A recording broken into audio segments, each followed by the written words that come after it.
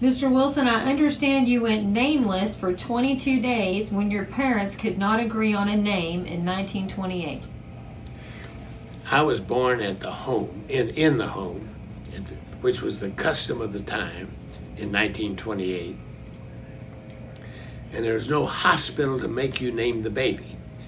Well, the doctor had told my parents that I would be a girl.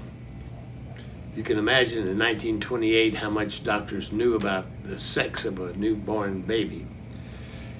But anyway, so they had a girl's name picked out, lost in memory. Well, I surprised them on March 17th, 1928, by being a 12-pound boy. By the way, my birth announcements have a pink ribbon on them because my father had purchased the stock for the announcement before he knew I was not going to be a girl.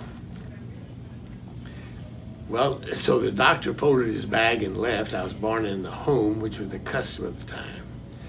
And the doctor left.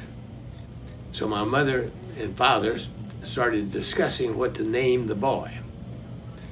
Well, 3 days went by, and now they're arguing about what to name the boy.